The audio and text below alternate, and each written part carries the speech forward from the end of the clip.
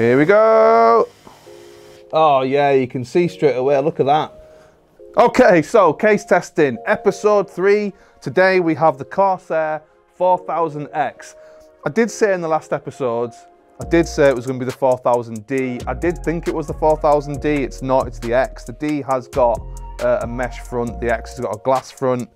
However, this is what we've got. I'm sorry, I'll try to get a 4000D for a future episode. But out of the box, it comes with these 3 beautiful RGB Corsair fans at the front, but no exhaust anywhere, just the 3 fans at the front. So that's going to be interesting. So what we're going to do today is we're going to test it out the box with the 3 fans at the front. Then what I'm going to do is I'm going to stick an exhaust on there, see how that changes things. Then what I'm going to do is put 2 more exhausts on the top and see again how that changes things. We're going to be stress testing the CPU, the GPU to 100%. We're going to be taking temperatures at the front and the back of the case to see how the different fan configurations affect the air temperature inside the case. And then we're going to blow some fog through the case. Fog machine's not on, doesn't matter. And then we're going to blow some fog through the case so we can actually see what's going on with the airflow and see kind of what direction it's going in and make sure that the airflow is nice inside the case.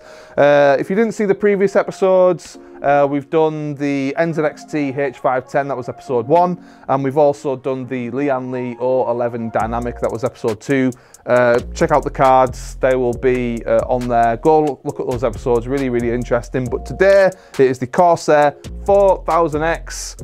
Let's get started. So as always, we're going to start running the Firmark GPU stress test and CPU burner stress test. This will push the CPU and GPU to 100%, and then we can start checking for some temperatures. It's not kind of real world, it does push it a lot harder than when you're actually gaming, so these temperatures probably will be a lot higher than when you're gaming. But what it does is it gives us a good idea of how the fans are working and the air temperature actually inside the case. So you can see this is the GPU temperature graph, it's going up. We just need that to become like a little bit of a steady line. Then we know that the temperatures are steady, and that gives us the best opportunity to start testing the air movement inside the case. So we're just going to test it out of the box to begin with the 3 fans at the front.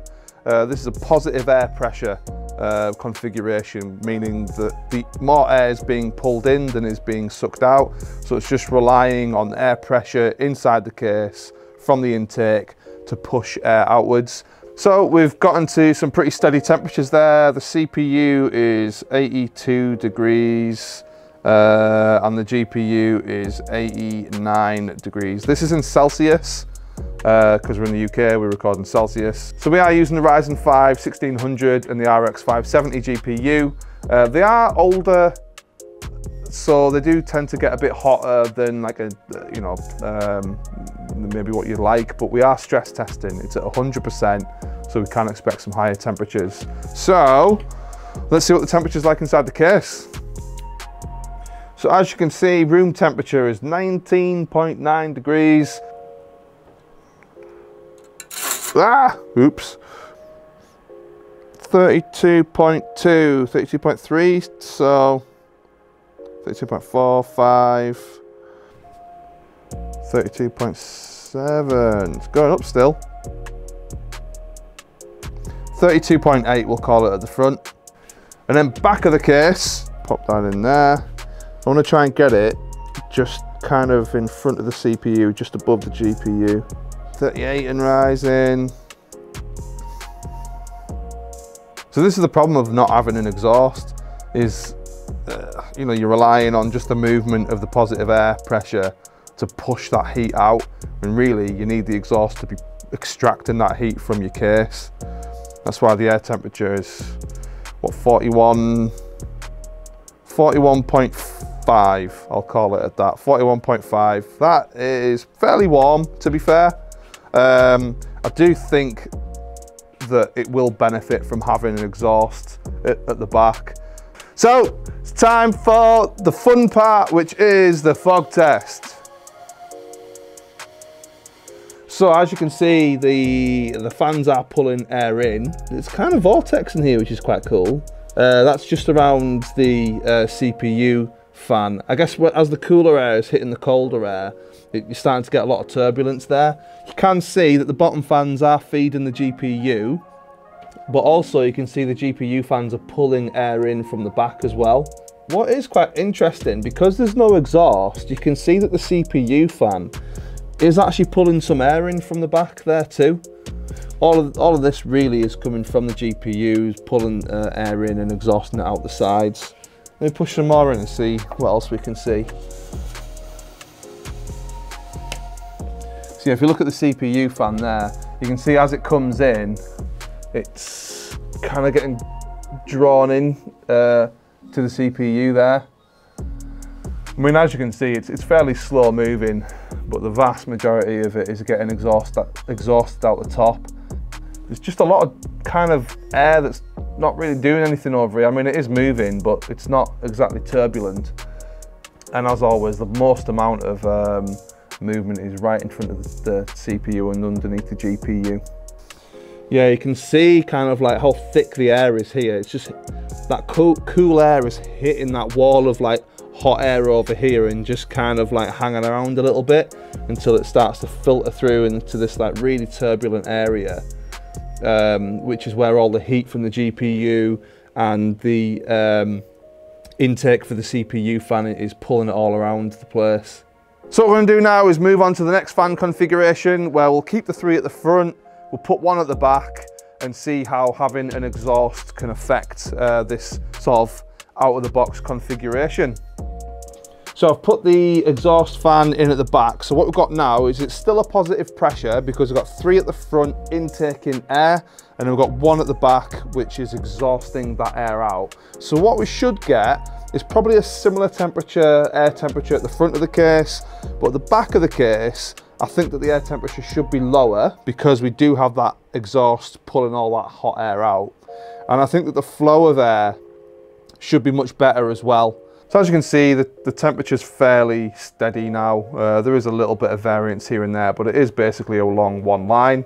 So the GPU is at 88, which is like 1 degree less than it was in the previous test. But the CPU is at 76, which is a good 4 or 5 degrees lower than it was in the previous test, which is interesting.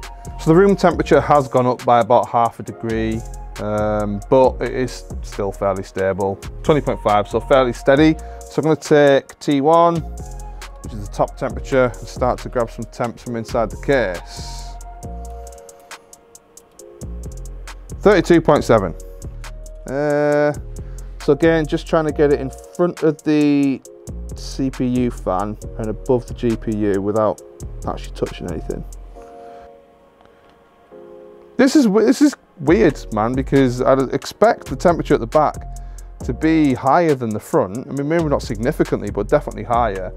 So looking at the temps, they're actually very, very similar at the front and at the back, which tells me that putting the exhaust fan in there is actually way better for airflow. You can see that there's, you know, all the hot air that was gathering here before is swiftly exiting the case, which is exactly what we want. That's the sort of airflow we're looking for. So what I'm going to do now is we're going to put the fog through the case, see what the air actually looks like as it's going through. Here we go. Starting to come through there. That'll do. Oh yeah, you can see straight away, look at that. That's having a really, really good effect. And you can see that where this was like basically like a wall before, it's a lot more turbulent now, which means that the air is moving a lot easier. It's not sort of like hitting that brick of hot air and kind of stagnating around here. It is actually flowing through because the exhaust is pulling it through. What that's doing is it's taking all of that hot air temperature inside the case and just getting rid of it, which is exactly what we need. So yeah, we've got this area now filled up with smoke. You can see it's exiting through that exhaust really, really well. And you can also see how it's feeding the CPU fan. So the air cooler's getting a lot of great cold air in there. And you can even see at the bottom, it coming through and feeding the GPU. We can still see that the GPU is taking some air in from the back as well, so just the fan pressure is pulling air from there, as well as the cool air getting pushed in from the fans at the front. So that is a much better fan configuration in terms of having a steady temperature throughout the case, and just in terms of seeing the airflow go through, you can see that there's cold air coming in. It's replacing the hot air that is getting pulled out by that fan there. So just by adding one extra fan, huge positive impact.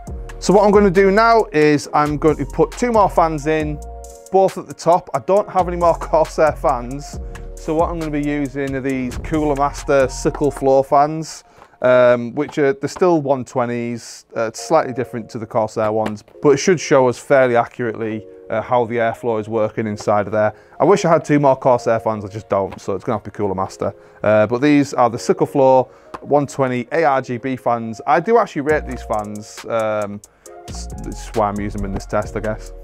So CPU temperature is at 75 degrees, which is a 1 degree, oh no, it's gone up to 76.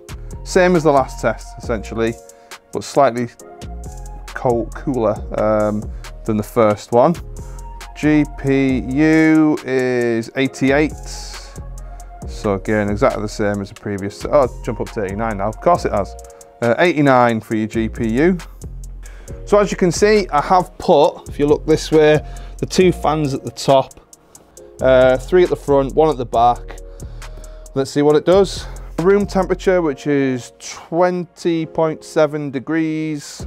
So slightly warmer than the other tests. It is getting a bit warmer in here, but obviously we've got our computer run at 100%, so it is going to get slightly warmer. What I'm going to do is check the front temp.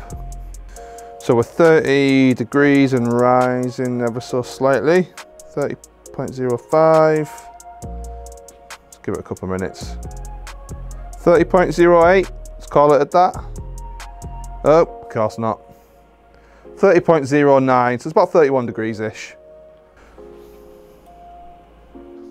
Okay, so 34.5, 34.6, let's call it 34.5. No, let's call it 34.6. Yeah, 34.6. In terms of temps, having the 2 fans at the top actually made the front of the case cooler, but the rear of the case is actually slightly warmer than just having 1 exhaust. So what we'll do now is we'll get some fog in there and actually see what the air's doing.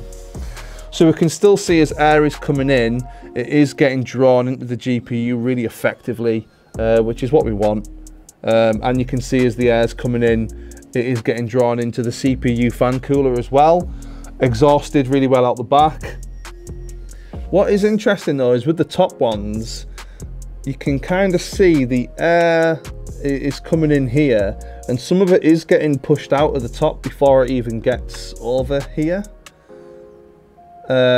which is probably why we have a bit of a cooler temperature at the front. It just hasn't got enough time to hang around. Let me completely fill. So whereas before the air was kind of like hanging around here a little bit, you can see that the movement here from this middle fan is going up towards there, and then from this top fan, it's just not hanging around in this area as much as it was before. It's a lot more turbulent. It is getting sucked up into this fan here, it is getting sucked up into that fan there. So this neutral pressure does have some fairly good movement in there. I think I prefer it when it just had the 3 at the front and the 1 at the back, to be honest. So it's kind of bothering me a little bit that on the last test where we had 3 at the front, 2 at the top and 1 at the back, the rear temperature of the case was just that little bit higher than just having 1 exhaust rather than the 2 at the top. So what I want to do is just try one more configuration where I just take one of the top fans out. What I'm trying to do is to stop that cold air getting sucked straight out and try and encourage the intake air to sort of reach the GPU and CPU before it gets exhausted. So I'm going to keep the exhaust on the top here, keep the exhaust on the side there, just to see if there's a difference in what's happening. Right, room temperature, 20.6 degrees. which is pretty much the same as it has been throughout. What I'm going to do now is just take this and put it at the front again. It's about 32.8, so we can see that by removing that fan at the top at the front, has made the front of the case slightly warmer. 32.7, it was 30.9 with the previous test. However, it's the back of the case where I'm trying to reduce the temperature a little bit. So I'm going to write that in at 32.8. So in the previous test, the rear of the case was 34.5. Let's see what this is saying now. 32.2, calling it. So yeah, we can see actually by removing one of the fans at the top and just having a single exhaust, the air temperature inside is relatively steady within a couple of points of a degree. And actually it's slightly cooler at the back, which is kind of what we want because that's where all the hot stuff is. So again, you know, we can definitely see the fog feeding the GPU fans there. So that's working perfectly. And what we can also see is the air here isn't escaping out the top as quickly as it was. And we do have a flow of air feeding both the exhaust, but also the CPU as well. And what isn't happening, that was happening with the previous configurations with the two fans at the top, is the air that immediately comes in isn't getting immediately exhausted. But I actually think with this particular case, the best use case for the top would probably be with an AIO. So if you had a dual fan AIO that's cooling your CPU, I'd absolutely put it at the top there, because then you almost want this cold air escaping much quicker through the radiator of the AIO, so it's cooling the coolant liquid inside the AIO. With an air-cooled system, that's not what you want, but with an AIO-cooled system, that is absolutely what you want. For me, actually a great case for both air cooling, and it'd probably be very good for AIO as well, if you put the AIO at the top. So yeah, I really rate that case. I'm quite impressed. Let me know in the comments which case you want to see next. If we've got it, we'll review it. If we don't have it, we'll try get it in. And subscribe to the channel so you don't miss any more of these videos. Hit the notification bell so you know when they're happening. Give me a thumbs up if you like it. And like I say, get in the comments, let me know which case you want next. Let me know what you think of this case. And yeah, just let me know if you like this new series of ours. Case testing, airflow testing. Got a lot more tests that we want to do. If you have a specific test that you want to see or you want something testing, just let me know and I'll see what I can do. Thanks for watching.